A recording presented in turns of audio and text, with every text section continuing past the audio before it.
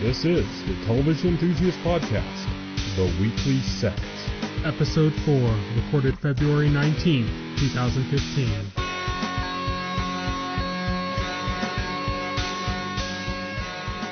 Welcome to the Weekly Set, the Television Enthusiast Podcast. I am your host, Tyson. Joining me today are Will. Hello. And Kat. Hi. Okay, so today our topic is just going to be our usual basic run-up of some of the news of the week, as well as what we've been watching. Next week we're going to have a more focused topic on the upcoming spring schedule, but this is just going to be kind of us talking about what we've been doing this week. So first off, let's start on some of the news. Amazon did their pickups from their pilot season, and we watched 2 or 3 of the shows. Kat, did you ever watch the Point of Honor? I didn't. I think the premise didn't really interest me, so I never went back to it. Okay, so that one didn't even make it, so... Not too bad. So yeah, so it doesn't really matter. But the other 2 we watched did. Some other ones did as well, but, you know, they're kind of like outside of our interest groups. But I think the other ones I did were like a documentary series and then like 2 kids shows. So yeah. Okay. Yeah. But they did pick up Mad Dogs and Man in the High Castle. Woo! So I know you didn't like Mad Dogs, Kat, and Will, you were kind of like lukewarm on it, I think. Yeah. I'm excited to see where it goes. I didn't like the beginning of it, but I really liked the twist and the way it went, and that makes me more excited about where it will go from there. So I'm excited about that, but of course I'm most excited about Man in the High Castle. It seems like all 3 of us are excited about that.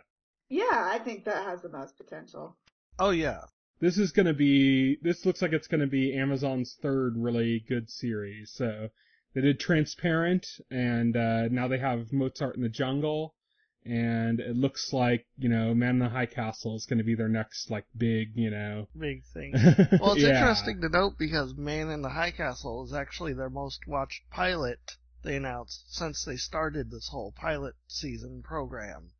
Wow. I don't doubt it. That's cool. I mean, because Transparent and Mozart in the Jungle are both really good, but they're kind of more in that, like, you know, kind of like indie vibe, kind of, you know, like limited audience. Yeah, they're more niche audience. Yeah. Yeah. Man in the High Castle has that, like, I could see it being on, you know, FX or, I don't know about HBO, but I could definitely see it being on, like, FX or AMC. AMC, yeah, something like that. Yeah. I could totally see it fitting on there, so. Yeah, for sure. And the production values were great on that show. Oh yeah. Yeah, they really were. Fantastic production values. They knocked it out of the park with that, and I'm excited that they're making more. Oh yeah, I'm really excited about that. I loved everything about that. I love the opening, just all of it. So good. So how long until we see more episodes? Will it probably not be till next year? Yeah, 2016 probably. is when they're scheduled. Okay. So it's gonna be a wait, but yeah. At least we know something on the horizon for 2016 besides what Twin Peaks. That's the other thing we got. That's Twin true. Peaks. Oh, I'm definitely looking forward to that.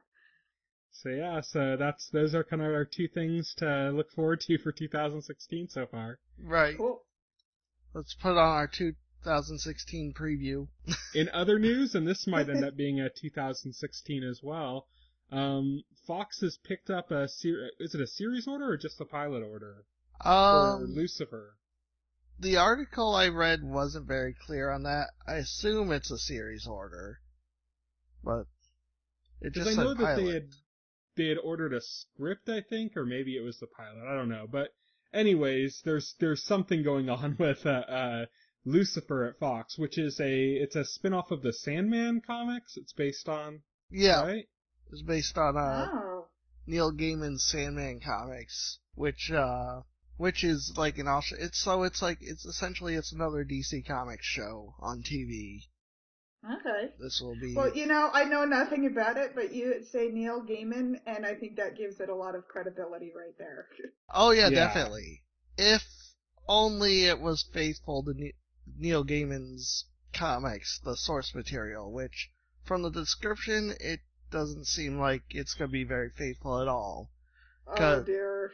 I remember Fox's last DC property. The description of it has Lucifer in Los Angeles helping the cops solve crimes.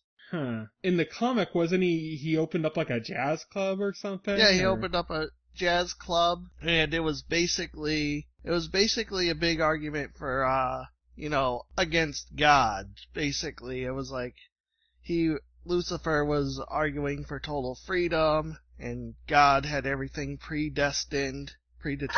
So it was like, I'm doing like a really bad job explaining this, but...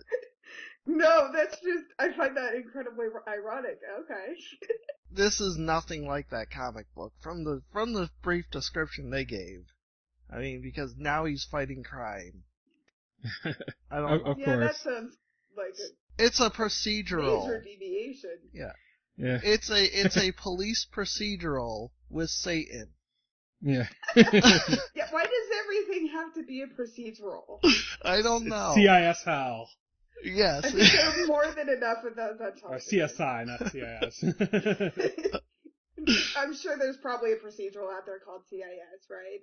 They're interchangeable. I mean, Instead of playing Who Are You as a theme song, it's going to be all, pleased to meet you. How do you guess my name? yeah, exactly. You're gonna play Highway to Hell. Yeah. Satan will put on sunglasses after saying a snappy one-liner and solve a crime. Oh. Now, Tyson, when you said earlier, look at the last DC property on Fox, are you talking about Gotham? Yeah. Okay. So you guys seem to be coming kind of more around to Gotham. I'm done with Gotham. I can understand that. It can be pretty ridiculous at times. It can be. I don't know. It just, despite how ridiculous it is, it just has a certain charm to it. I agree. There's aspects of it that I like still. Like there's kind of almost like a very stylized look to the show that I like, you know? Great. But it's just the writing. It's just I can't take it, you know? It's I was hanging in for kind of like the looks and kind of like the hope of what it would go and I'm actually surprised that it's a hit like the way it is. Because I mean, I know I don't wonder if it's just any association with Batman usually ends up being a hit. Even though it doesn't technically have Batman, you have the Batman universe. It's one of the best known universes. I'm sure that gives it a fair amount of mass market appeal. Oh yeah, definitely. Out of all of DC's superhero properties, Batman has been the most mass market of them all. Yeah. it's the best. Yeah, and it is their the best. major ones at least, you know, not counting if you get into didn't DC publish or one of DC's companies publish like Watchmen and so it's like there's other, you know, really good comics they have, but of their main series, of their like universe series. Oh yeah. Even Batman even outsells Superman, which is supposed to be DC's premier series. Yeah, I feel like if there's one comic property out there that is just like everyone knows this character, even if they know nothing about comics, like the one figure that represents comic book heroes, it's definitely Batman. Definitely. Now, definitely. I'd say Superman used to kind of be their flagship, and now it's more Batman, but... I blame that on Superman's inability to translate into the 21st century. Yeah, definitely. Also the fact that they really haven't been able to do well on the movie front, which is where a lot of the mainstream success comes from. Yeah. Since the 70s, you know? That's true. Yeah. It's been a long time since there was a hit Superman movie. I mean, Man of Steel did okay, but that was, you know, it was nothing compared to the success of the Batman movies. And it did so moderately well that they decided they needed to put Batman into the next movie. Yeah. Exactly. They're like, okay, how do we make people watch Superman? Put Batman in it. Here's how you get people to watch Superman. Move away from the Messiah metaphor. Like, I would love that so much if they moved away from that. Oh yeah, that's so tired and cliche. When that comes to like Superman, that's been done like a million times. And it makes him so completely unrelatable as a character. Right. I don't want to go watch someone who's so much larger than life. They might as well be a god. I want to watch people who are completely messed up and are screwing everything up along the way while trying to do the right thing. I find that much more interesting. Wouldn't That's it be really definitely more interesting if they instead of like doing like a straight up adaptation of like kind of like the more major stories, if they just did like they said like, okay, here's the movie we're gonna do, and they just went like way off and did one of the really obscure kind of like alternate history type ones, like if they did like the Red Son of Krypton Oh, that as would like be a cool. movie. That would be really just cool. like out of I'd nowhere. be for it. I'd be for it. My favorite, I don't know if this, I'm not familiar with that plot line, but one of my favorite things that Smallville used to do was the Red Kryptonite stuff. Cause it made Clark at his most flawed. And I thought it brought out the most interesting aspects of the character, and I really liked it that they kept going down that well. Well, I Right. don't know a lot about the Red Sun story, but I know that it's Superman basically is Russian instead of American. Huh. So he's so he's kind of like, in the same way that like you think of Superman as like, oh, he's an alien, but he represents, the red, the white, and the blue, and Yeah, it's Yeah. like, baseball well, and now apple he's pie. like representing communism and. Oh, that's actually a fun kind of twist. I like that. Yeah, so I was just thinking like that would be weird if they did that because it was a really popular story too, but it's like it's one of those kind of like more oh, this is interesting kind of side stories. It would be interesting to see them take something like that and make that like this is our movie, and just Yeah. no tie to anything else, no like this is part of a series, just straight up this is just like a one-off thing. Well, somebody pointed out the major difference between Marvel heroes and the DC heroes is that the DC heroes tend to be more of like infallible gods, like Superman, where the Yeah. Marvel heroes are they're messed up. They have issues. Yeah. So I would argue at the same time, Batman, who is the most iconic one, is pretty messed up. Oh, But yeah. that's why Kind of he's point the of most iconic one now. the Dark Knight trilogy is that like, how messed up do you have to be to take on the Batman persona? And is Batman really who he is? Like, instead of Bruce Wayne? Like, I totally get what you're saying, because I think Superman is a huge problem in that way. But that's something I really enjoy Batman, and something I've really enjoyed about Arrow, too, is how immensely flawed Oliver Queen is. Oh, yeah, definitely. Yeah, but that's definitely that's like that's why Batman's become like the most popular character now, is because Okay. he's so different from all the other DC gods, Right. Okay, no, I get what you're saying. Right. You don't really Yeah. see flaws like that with like the Flash or Wonder Woman or Yeah. Okay, that is so one of my issues with the Flash TV series, is I find Barry Allen appealing solely because of how Grant Gustin plays him, but I swear there is not a complex bone in that kid's body. No, there is not. He's so boring in and of himself. I think Grant Gustin makes him work in ways that he otherwise wouldn't. Right. Yeah, I kind of like I saw that being a possibility of a problem, but I was kind of hopeful because the first episode of Flash felt so like Spider-Man-esque that I was like, they'll be able to kind of get into like his irresponsibility for being young and inexperienced, Yeah. but they haven't.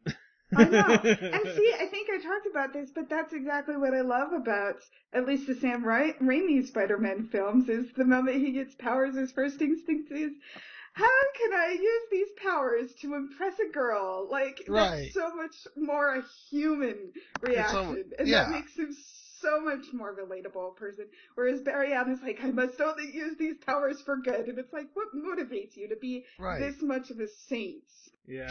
Peter Parker's doesn't become a superhero until he realizes that his irresponsibility led directly to the death of somebody he was very close to. When he realizes that he let somebody go who he could have stopped with his powers. But no, I completely agree with what you were saying, Will. Like, that's one of my favorite moments in the first Spider-Man, is that he's more or less plays a big role in the death of his uncle. Yeah. Whereas, yeah, Barry Allen, it's like, I don't know. Has he ever made a legitimate mistake in his life of any notoriety? I don't know. He's a bit too one note for me.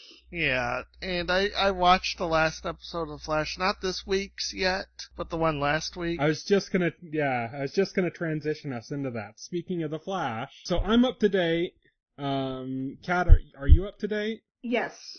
Okay, and Will's one episode behind, so let's try to retain spoilers from that point on. But so Sure. Will's seen up to the nuclear blast, basically. Yeah, I don't know. I had issues with that episode. I mean, I liked the Firestorm stuff.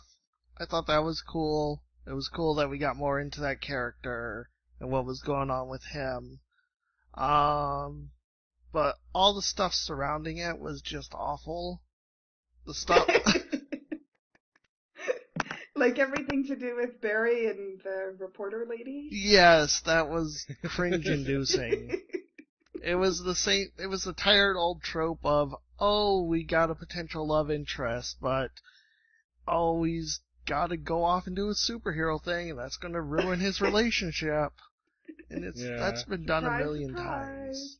I know. Yeah, Flash can't seem to find anything new to do with the whole secret identity, Barry trying to have relationships in relation to that. Like, everything they do is stuff that we've seen before. I think when something gets that cliche, and this whole secret identity thing has, Yeah. you need to just tread lightly on that material. Because if you don't have something radically different to do, just be very light on what you do, and don't make it the focus. So it makes me wonder, what is this woman doing in the story other than being just a dumb cliche? Well, I think she's there to motivate Iris to realize she has feelings for Barry, which was one of my big issues with the episode. Yeah. It's like, Iris talking about cliches. Finally gonna have a new plot line, and then they pulled her back into the Barry stuff, and I just went, oh, please. Yeah. Just when you thought she was out, they pull her back in. Yeah, I did not like that either. I was like, that was so dumb to me. I was like... Yeah. I just don't buy the romance between or possible, like, love interest between the two of them. No. It just seems kind of, like, gross. Like, in the same way that it was gross when we found out that, you know, the guy who played Dexter and Deborah, like, were dating in real life. Oh my god. It's that kind of like, yeah, they have that brother kind of sister relationship, you know? And, like, it just seems off to put them in these, like, romantic... It just does not work, you know? To be fair, having people who are brother-sister, or grew up as brother-sister who end up falling in love is something I've actually seen on quite a few TV series. Yeah, but sometimes they don't get it right, you know? Sure. And they just... This is similar to me to the whole Dexter Deborah thing, you know, and Dexter, which is just... Oh yeah, which just that does was not work. cringe-inducing. It makes me think of Boone and Shannon on Lost.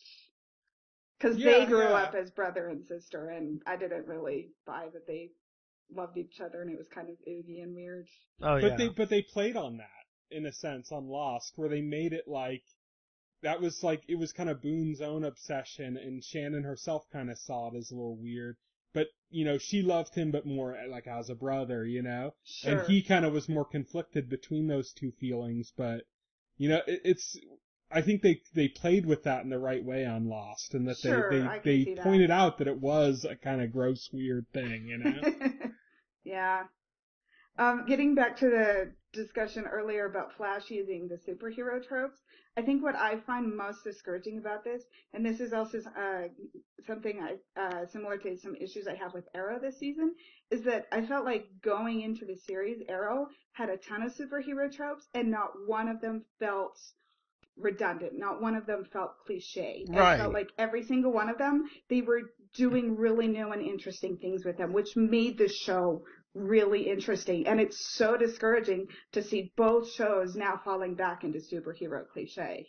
Oh yeah, definitely. It's cliche city on both shows now, and it's the whole storyline with Laurel not telling her dad about Sarah's death.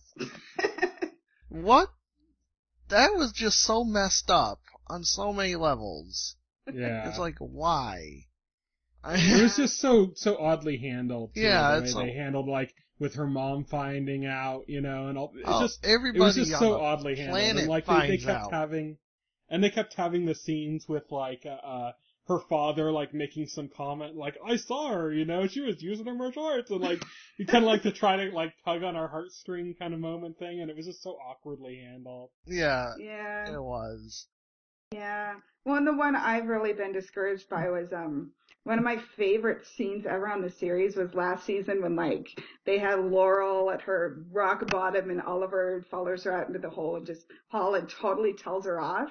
You're I don't know right. if either of you remember that scene. Like, it's just this awesome, satisfying moment. And I was like, one of the things I loved about it is like, Smallville never would have had Clark tell off Lana Lang to that degree, even if she was screwing up. And now I realize that Arrow isn't bypassing the trope. They've now just slotted Felicity into that slot. And I guarantee Oliver will never ever tell her off or put her in her place even when she is in the wrong. It's like, Arrow, what happened to you? You used to be so much better than because they're trying to make Olicity a thing. Yeah. And it's just awkward and weird to me, again. It is. Well, now whenever they do have Oliver tell somebody off, he's like completely in the wrong. Oh yeah, yeah. He's just like turns into like an asshat at certain points. Like, yeah, and that's it. Yeah, this season, they're not... Oliver is just wrong and everybody else is right now. And yeah. I don't know. Yeah, the show just really has lost its way. It's really depressing to watch.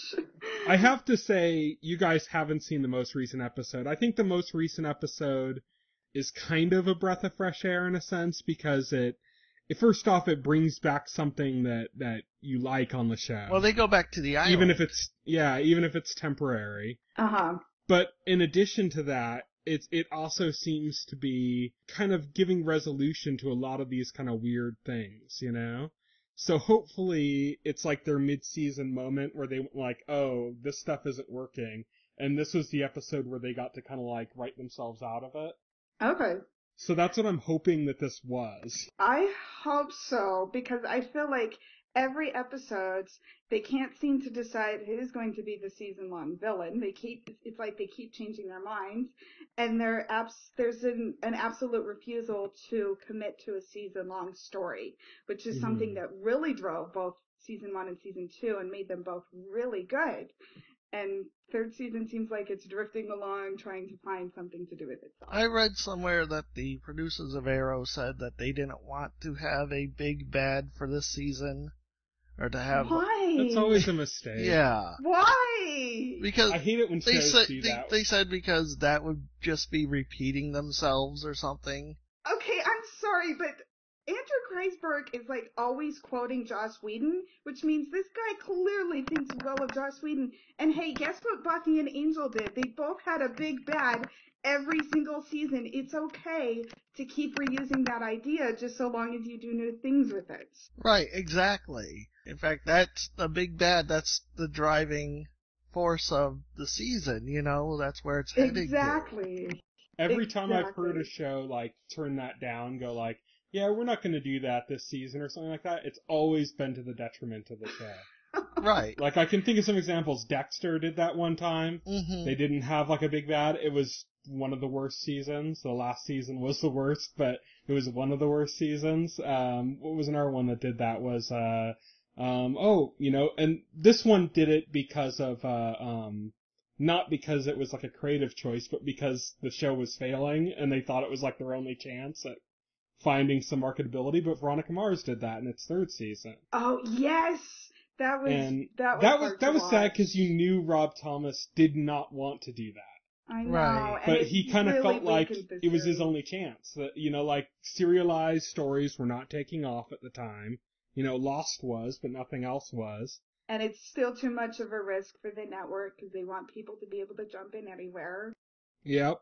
And so he tried to break it up and make, like, these little shorter stories so people could just kind of jump in at any moment and enjoy it.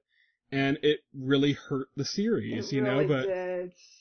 But in that case, it's, I don't blame him. He was he had really no other choice, you know? I know. It's a miracle Veronica Mars got 3 seasons. Yeah. It really is. And a movie, thanks to Kickstarter. Yeah.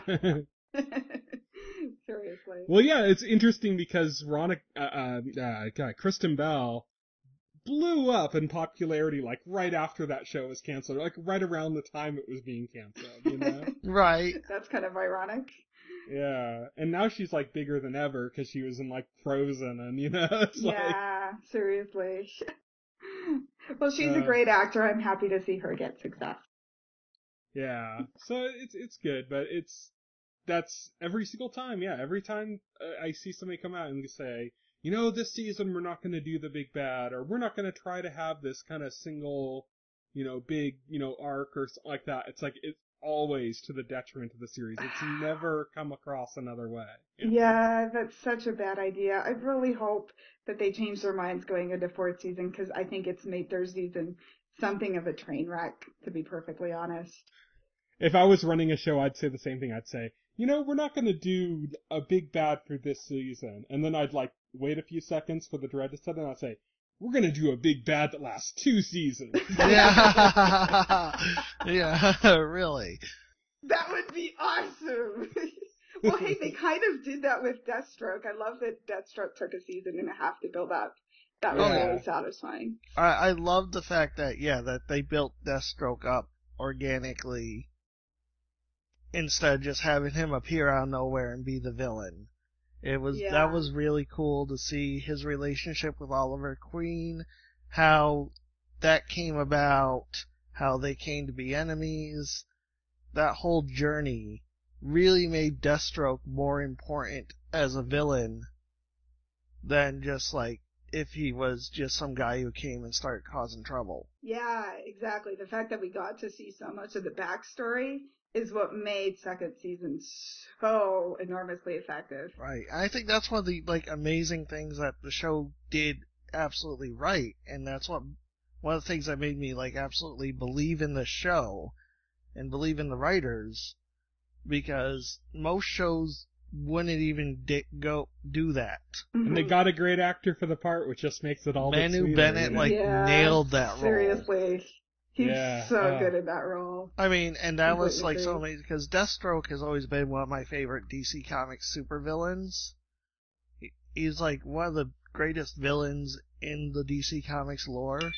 So if they're going to do him, they had to do him right. And Manu Bennett knocked it out of the park, I thought. And they totally did. And what I appreciated is, as I think I've said in the past, is I'm very unfamiliar with the DC universe. So I didn't know going in that Slade Wilson was going to turn into a villain. But I never felt alienated because of that. I never felt like I was being left out of the party. And I enjoyed just as much as everyone watching his slow emergence as Deathstroke. I thought it was exceptionally well handled. Right.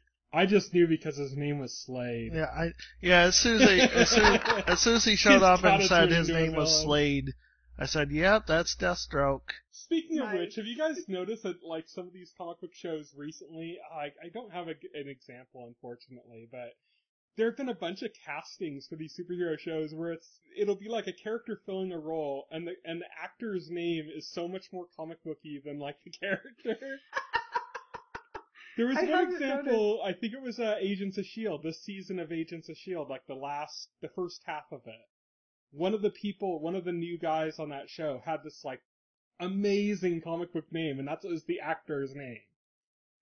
It was so disappointing to read the names and go oh, it's not the reverse. Oh. He has such a boring name. What's up with that? Yeah. And there was another one recently. I can't remember who it was, but there was another one where, oh, you know what it was? It wasn't a comic book show.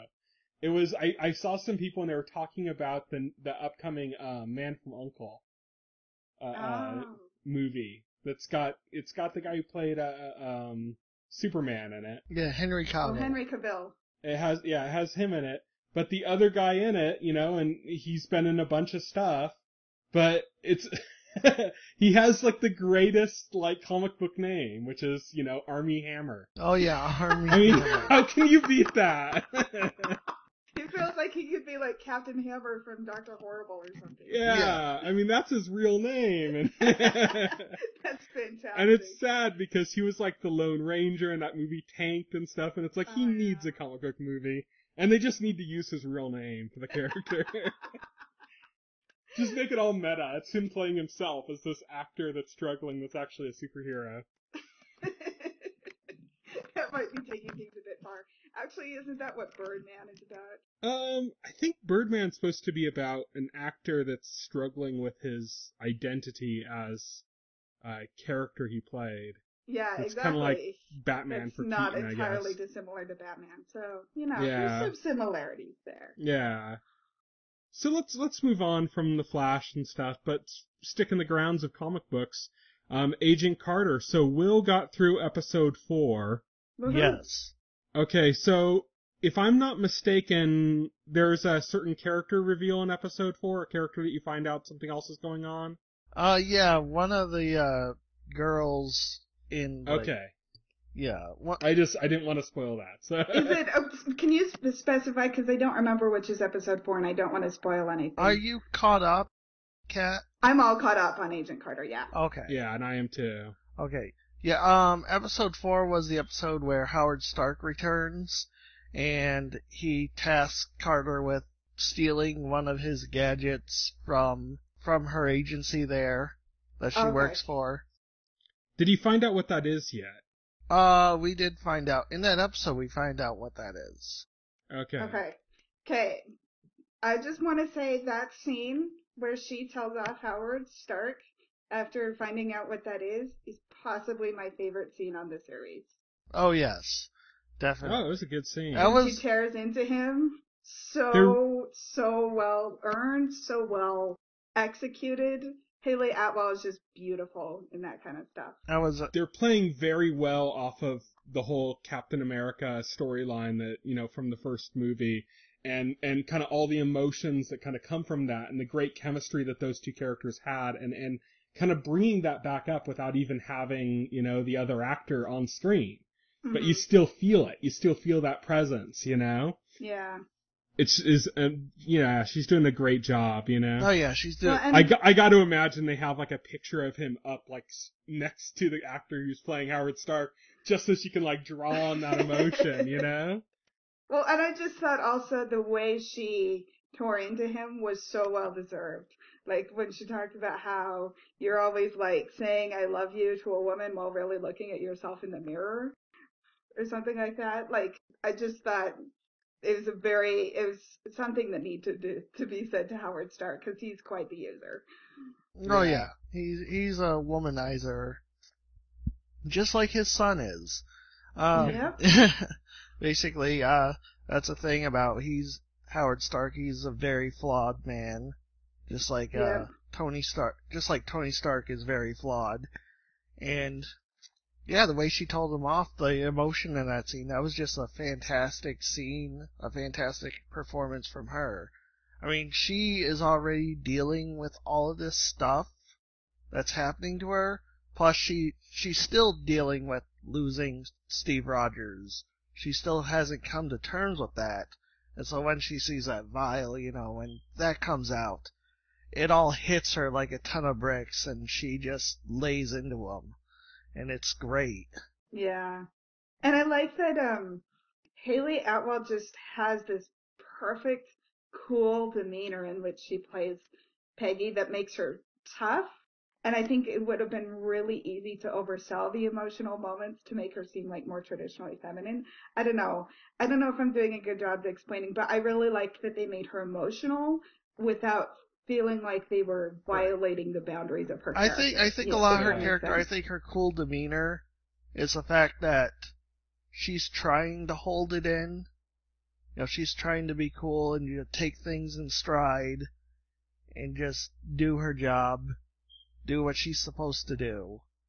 But and I think also she does that because that's how she is, because that's what she's good at, is she's good at taking things in strides. Because I feel like Jarvis is the one who always loses his head, and she's the one who always stays calm. Right. Jarvis is a terrible liar, by the way. So yeah, you'll get more of that, Will. So. Yeah. But yeah. Oh, and I have to say, I don't know if you'll agree with me, Kat, but like after this point, from this point on, I think like the series is it's on all cylinders. I mean, it has been from the beginning, but it's just really exciting to watch now. You know, It there's really. so much happening now, and No kidding. Well, and I thought you the get a double treat agent. next episode, Will. Oh, really? Yeah, you get some MCU appearances. Oh, nice.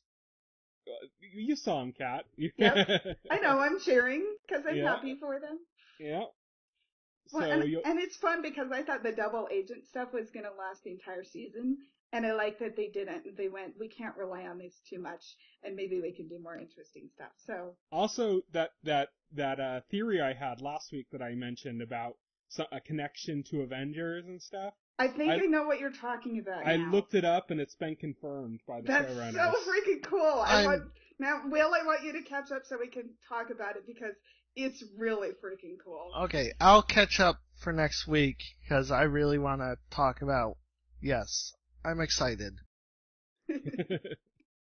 So yeah, that's been confirmed. So I'm excited about that, and it's cool. Here's what I want to know with Agent Carter is my fingers crossed. They did say for next week's episode they called it a season finale, not a series finale. I really want them to have at least one more season. Like, oh, definitely. I would gladly watch more. Oh, if they do another season, that'd be awesome. Yeah, especially if it was her and Jarvis. I just want the two of them. You know, they're so much fun together that I would gladly keep watching any show. Oh yeah, they you know what make such a great team together. Her and Jarvis. Yeah. Do you know what I saw recently that I had no idea about? Did you know that Agent Carter is the first TV show that the special effects are done by Industrial Light and Magic? Really? Wow. Oh wow, yeah, that's awesome. The first one, and I always knew the special effects on the show were great. Like even in, was it the pilot or the second episode where they had that huge implosion? I think that was the second episode. Yeah, the show's had like great looking effects, and the way the effects work with the look of the show and everything. It's been amazing. From what I can tell, they're used to actually transform modern day cities to look like 1940s. Yeah. And they do a really seamless job with that. It's they do. Like you can't even tell. The tone and atmosphere is perfect on the series. Oh yeah, and it totally has that look. Have you watched Captain America yet, the first one, Kat? No, I'm gonna. You should because it looks like Agent Carter. Like that. Cool. That's the way the film looks. It has the exact same like color palette, the exact same. Oh yeah, the exact same tone. It has that look. Yeah. Oh great, yeah, I definitely want to. It's definitely on my near future agenda. But yeah, it's so yeah. I'm excited for more of that. I'm sad to see that there's only one episode left in that, but at the same time, that's next week is going to be the return of Agents of S.H.I.E.L.D., which is just starting to fire on all cylinders. I know.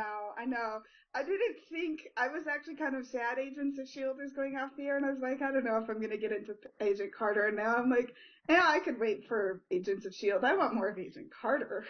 I want Marvel to do this every year. Give Agents of S.H.I.E.L.D. a couple months hiatus and give us another season of Agent Carter. I would totally watch. So you know what they need to do is they need to have like 3 or 4 different series and just have them going all year long, you know? if just they cut back and forth. A distinction for each series, like what makes each of them different, that could be a lot of fun. That's what that would be awesome. There'd always be something on, you know. That's true. That could be an interesting experiment. So let's see. Besides those things, we got so Will hasn't watched it, but Parks and Rec. We mentioned a little bit before we started the show, but man, it's been so good the last couple episodes. I know. They're just packing in the references, packing in the returning and guest appearances. What I love about this is it makes me so glad that the show decided to end on its own terms, and it totally demonstrates all the advantages of it. Because so many shows in their last season, they don't necessarily know it's their last season, so it just kind of abruptly ends. But I feel like every episode is built toward that finale, and it's going to make the series finale even more satisfying. Well, the first couple episodes of the season were a little bit of a downer, I think largely because of the state of the relationship between Ron and Leslie. Yeah. But then once they had the episode where they kind of reconciled that. That was a great episode. Yeah, it's just been from that point on, it's just been amazing. It's been so good. And I really appreciated that episode too, because I was worried that they were going to drag out the whole Leslie-Ron feud to the series finale, as well as the whole question of what was going to be done with the lands.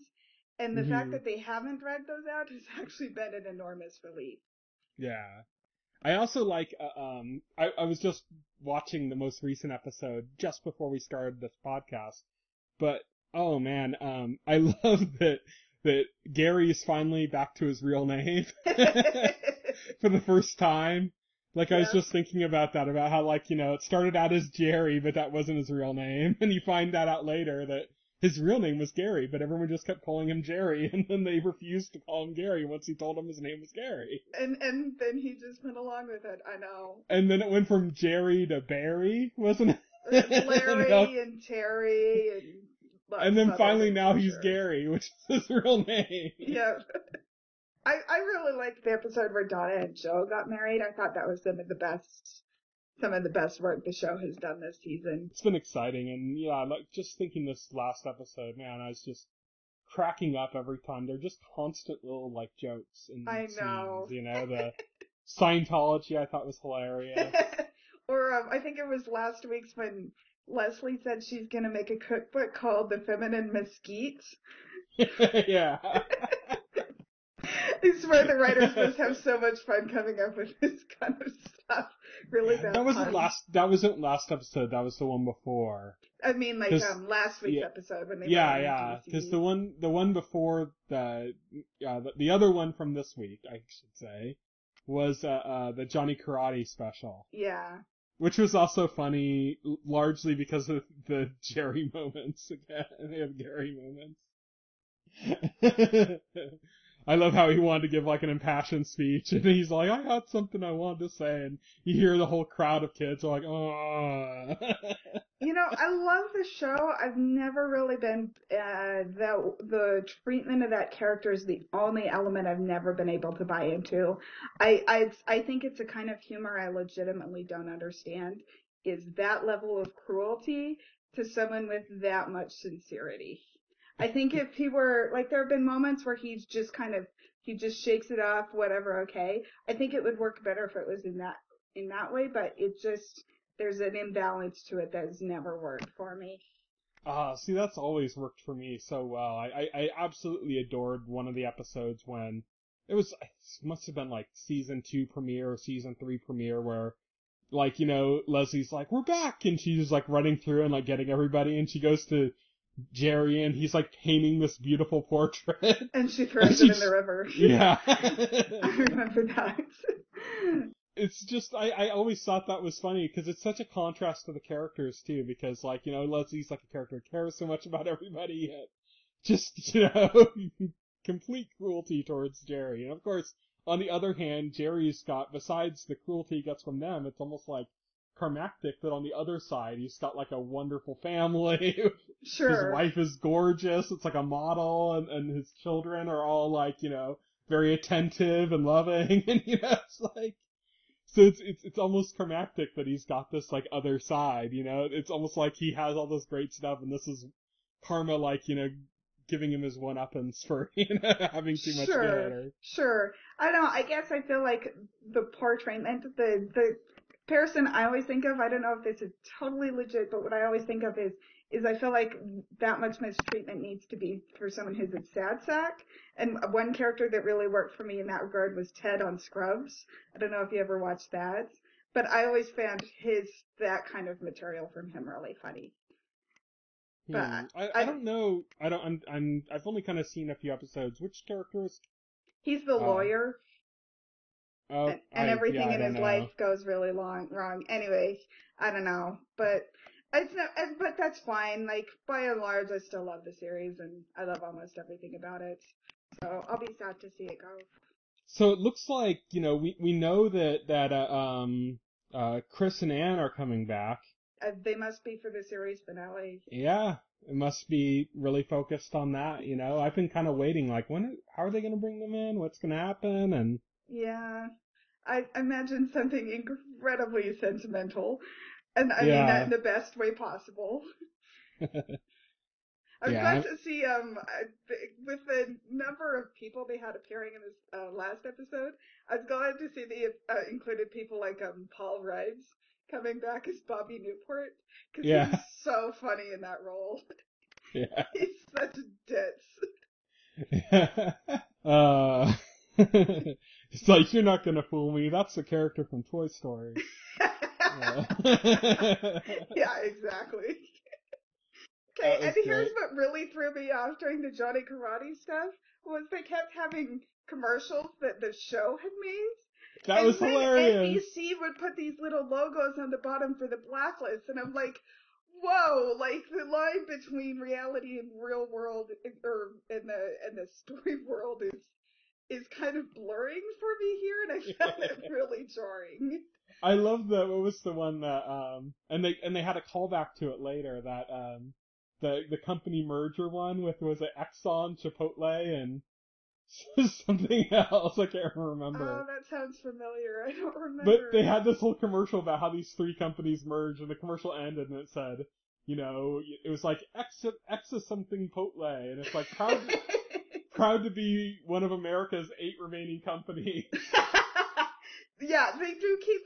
I always forget the show is in 2017, and then they'll drop like a little pop culture reference, like how Shia LaBeouf has found his calling making jewelry and stuff Yeah. like that. They had a lot of fun with that, and I really enjoyed that. Oh yeah, it's great. This is what I mentioned it before, that like what I watch episodes, and in episodes the characters are stuck in the situation where nobody wants to work on the show anymore. Nobody has any hopes of it anymore. And they're stuck on it, and the only reason they're still doing it is because of a grudge between the guy that runs their network and another network that wants to start up a show with an actor from that show. And so they're all stuck in this just because of this one guy's grudge or something. Nobody wants to do anything. And I was saying, that's almost like perfect. I'd love to be in that situation as a writer, because you could just do anything. Oh, sure. You could, like, this is the season where, you know, the hockey coach that gives wise sage advice to his students, you know, starts to fight off the robot apocalypse. You could do anything and Oh yeah. get Oh away yeah. with it in that situation. So it's cool seeing Parks and Rec kind of do that, in the sense of, you know, it's in the future, so they're just throwing shit out there and I seeing what know. works, and it's hilarious. I love that. Yeah, it's awesome. Yeah, so that pretty much covers most of our talking points for the week. That's kind of all of our shared content shows. I was making a list here, so yeah, that catches us up. Next week we'll be talking about the spring schedule. I'll have a preview up this week, and next week we'll be discussing kind of what's coming up. So it's going to be exciting. Game of Thrones, Oh, yes. Community. Yay! That's going to be interesting. I don't know how you watch your content, but Community is going to be interesting for me. I'm hoping that Yahoo Screen gets like a Chromecast extension on their app soon. Uh-huh. Because that's how I watch my streaming stuff, and I'm like, I don't know how else I'm gonna do it, you know? Yeah, never Yeah. used Yahoo Screen before. Me neither. Yeah, But gotta figure it out for Community. yeah. Daredevil. I got the app and I tried to open it. I couldn't figure out anything I was supposed to do. They don't really have any content on there right now, you know? They just have kind of like, they'll have like old Saturday Night Live sketches or something. Yeah, That's it. there's really nothing on there. Yeah. So So maybe they're hoping to use shows like Community as a launching point. They did that, and they also have, what's her name? The news reporter, is it Meredith Vieira? That they hired Oh. on as like doing news for them. So they have Oh, that okay. as well. That's Okay, actually, cool. they've actually done something kind of interesting with that. I don't know if you've followed that, but, do you know about Snapchat? Yeah. I've heard of it. I've never used it. Well, the way it works is it's, you know, it's kind of seen as like this privacy thing almost, in that you can send a picture, and then that picture, once the person like checks it out, then it's like gone. And so the kind of idea is that kids like it because, everything they do now is kind of like on their record, You do anything and there's a record of it. And Sure. it ties back to you. And the idea of Snapchat is just that you have something that doesn't have a permanent record. Okay. It's not like it's private or anything, because you're sharing it with everybody you're sharing it with, so it's the same in that sense. But it's not gonna, stick around and haunt you 3 years later, Like everything on Twitter? Like everything on the internet. Yeah, sure. But they've been doing some weird kind of experiments with it, and they've been trying, some larger companies have been playing around with it, and they started making, little services as well that are kind of more like Vine almost, where you can have these really short video clips, and they don't go away, they don't expire, but they're just kind of short kind of things. And Yahoo's been using them to do news stories.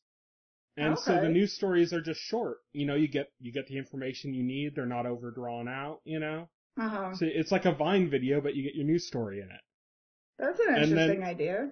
And and you can literally just swipe through a bunch of news stories. So you could have a news story, it's like, oh, this is boring, just swipe to the left and the next one starts immediately. Oh, okay. That's interesting. And so it's a quick way to just kind of browse through news, video news coverage. So it's kind of, Sorry, that's a little off topic for us. We don't really talk about, unscripted or news coverage and stuff, but I thought that was interesting. I've been seeing that, and it makes me think about what, the way that the industry's changing with streaming, and how things are going to affect it. Seriously.